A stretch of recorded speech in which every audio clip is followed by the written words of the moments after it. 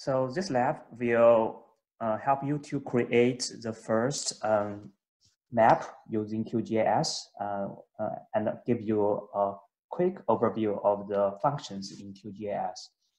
If you look at this desktop, this is my desktop. This is the layout of the QGIS, and it's pretty much the same as our ArcGIS software. You have menu on top and then a bunch of icons, toolbars under the menu. And the browser is pretty much the same as Arc Catalog. So you can import your files from the browser directly, and layers are the table of contents in ArcGIS. And remember, we have our data loaded under C drive. So I'm going to load the data using the browser. C drive, geography 2500, lab 9, packages, natural earth, quick start, and scroll down the toolbar, and you will see this map file, the QGIS map file called natural earth quick start for QGIS v3. Double click, and then your map will be loaded. One thing you may be you may notice is the language is not in English. So we are going to first change the setup of the language. So in order to do that, we are going to go to Project and then Properties. You are able to see a bunch of properties of this current project. And you may notice that there are a lot of tabs in here. So I'm not going to go through every one of them, but I want to mention two of them. One is called the CRS, which is called the Coordinate Reference System. And this is same as coordinate system in ArcGIS. And now we are using this coordinate system called Web and WGS84 pseudo Mercator. And if you want to change it, you can click on another coordinate system here, and OK. So I'm not going to change it for the purpose of this practice. But remember, if you are making a map with your local features, such as a map of Connecticut, you always change the coordinate reference system to a local one. And to change the language, it is under variables. And there is a project language listed under project. And now this is in, it is called name _EL, and this is actually in Greek. So we're going to change this to EN, which represents English. So after that, don't forget to press OK in this box. And then you may notice that this is not changed because you have not refreshed it. You have to click the Fresh button on the menu, or F5 using your keyboard. Now you see everything is changed to English. So the next step, we're going to use some toolbars in QGIS to navigate the map.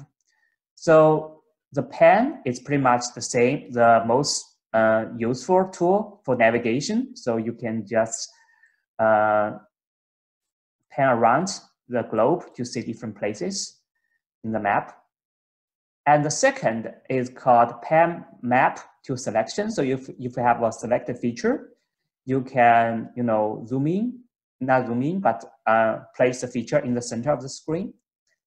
And this is a zoom in. And in order to use this, you just draw a box. For example, here I'm going to draw a box around the Connecticut area. So it will be zoomed in and zoom out by drawing a box as well. And this one is called the zoom full, which is zoom to the full scale of the map. And remember, this is a word map, so you cannot see it very clearly if you use this tool. And this is zoom to selection. If you have a select feature, this is like to find your feature in ArcGIS. And the last one is called zoom to layer. So if you have one layer selected, it can be zoomed to that layer. So now I'm going to use this tool called zoom last to get back to our last view. Make sure you have this Z5 folder checked. There are different folders. They're just different scales of the map. Have the Z5 checked, and under Z5, you can actually turn on and turn off the features. It's pretty much the same as what we did in ArcGIS.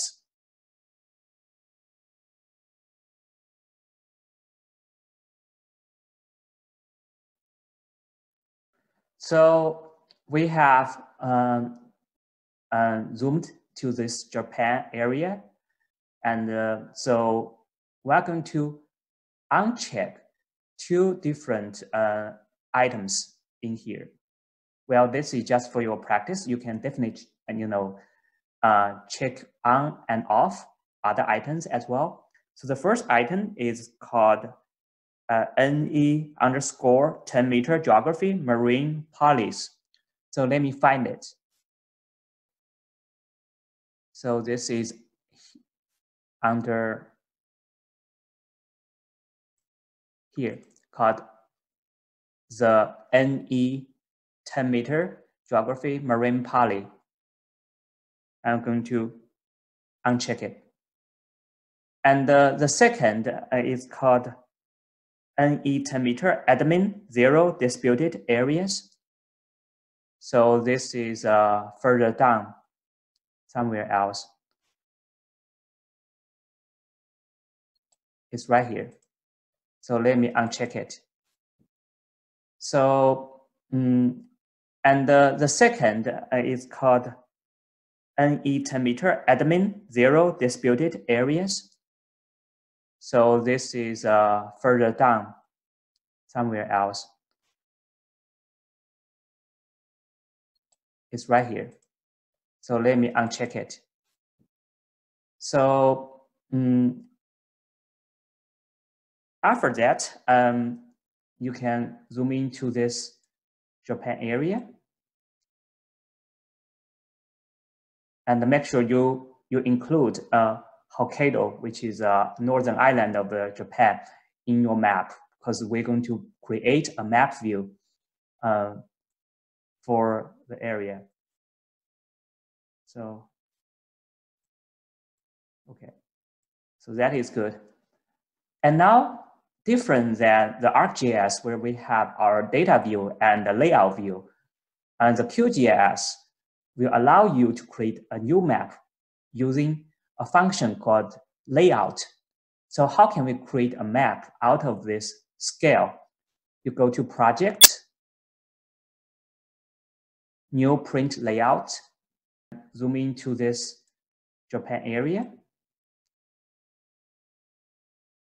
and make sure you include Hokkaido, which is a northern island of Japan, in your map, because we're going to create a map view for the area. So, okay, so that is good. And now, different than the ArcGIS, where we have our data view and the layout view, and the QGIS will allow you to create a new map using a function called layout. So how can we create a map out of this scale? You go to Project, New Print Layout. So now you're going to create a map. And here, the title would be the title of, it's not the title of the map, but the title of the layout. So here, you can leave it empty and click OK.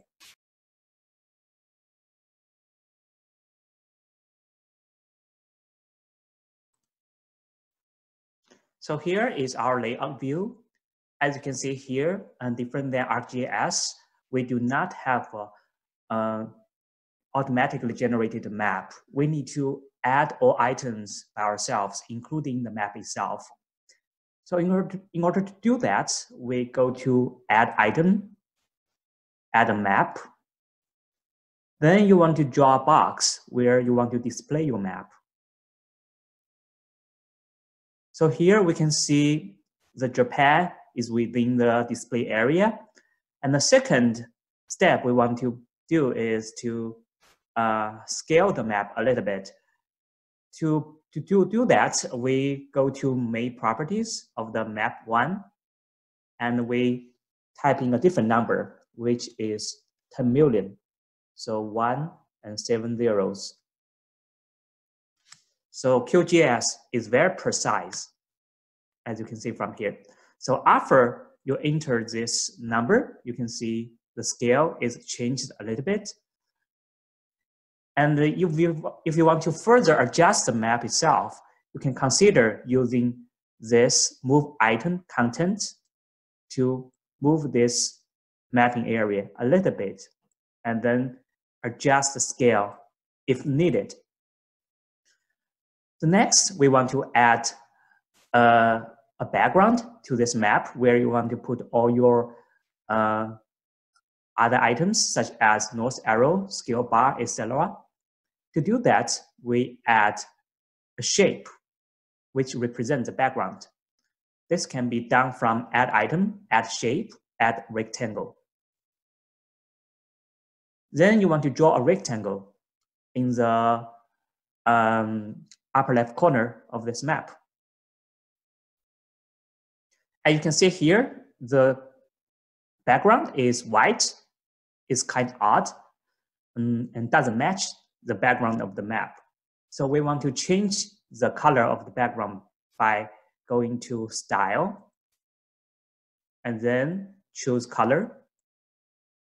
You want to find a color that resembles the map. So let's find a blue color. And you can change the darkness of the blue if you want to. And after that, click the go back or the triangle icon.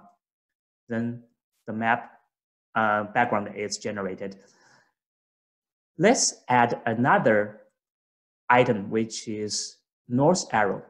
And there are two ways to do this. One is to go to Add Item, Add Arrow, and then, oh, not from here. So Add Item, add north arrow. Then if you want to draw a north arrow, it will be displayed on the map. So that's the first way.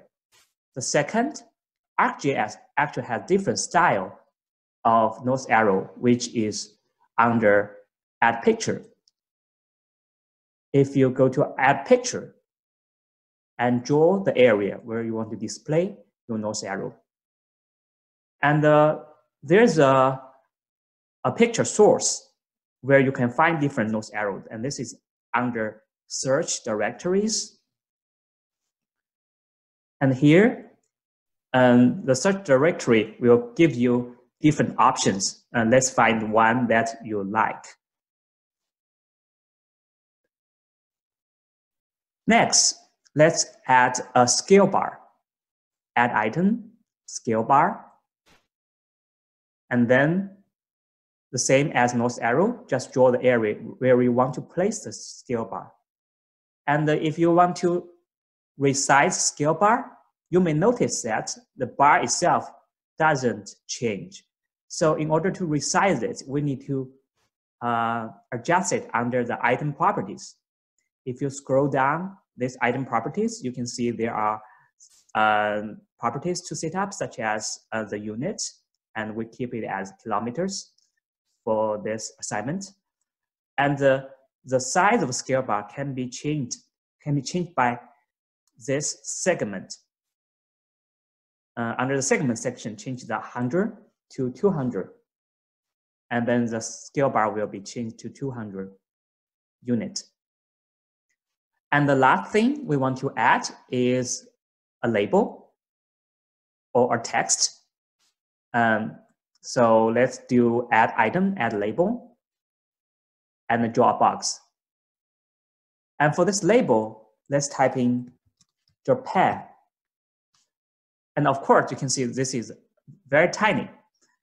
And if you want to change the size of the label, go further down and click on the font, and then change it to a larger size, such as 36. And lastly, we want to add another label that shows the source of this map. So draw a box here and add the source. So you can type in the same as in the instruction.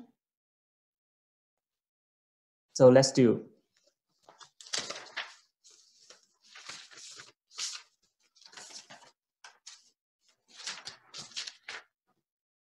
So let's type in the data and the software credits, such as met with QGIS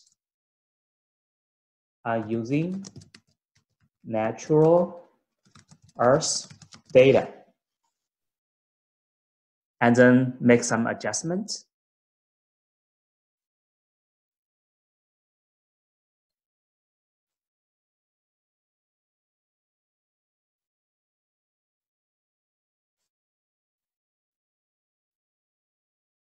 Then the map is made. So I would recommend saving the project every 20 minutes so you don't lose the progress. And in order to generate the map, go to layout. You can export the map as an image or as a PDF.